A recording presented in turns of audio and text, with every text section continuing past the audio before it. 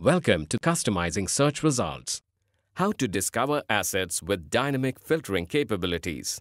For instance, a data steward in an enterprise may not want all users to see all details for every asset.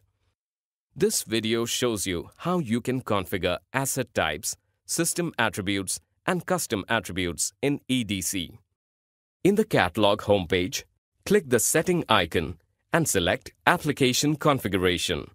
In the dialog box that opens, you can see three tabs: Asset Types, System Attributes, and Custom Attributes. Next, clear the Asset Type checkbox to deselect all asset types. In the Find text box, type Relational. Now scroll through the list and select the checkboxes for the following asset types: Column, Database, Schema, Table, View. Likewise, select the System Attributes tab. In the Find text box, type Asset Created On. Now, for this attribute, ensure the following: Display in Search Results checkbox is selected. Allow Sorting checkbox is selected. Allow Filtering checkbox is cleared.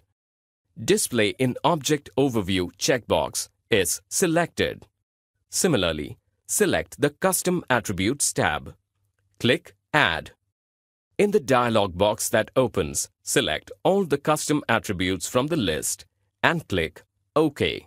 Next, select the Sales Location attribute. Ensure that you have configured the following: Display in Search Results checkbox is selected. Allow Searching checkbox is selected and Search Rank is high. Allow Sorting checkbox is selected. Allow Filtering checkbox is selected. Allow Editing checkbox is selected. Display in Object Overview checkbox is selected. Next, click Save. Next, refresh the browser. In the search box, type * and press Enter to view all the assets. Observe the Asset Type section in the Filter panel. On the one hand, in the Search Results view, click the Sort icon.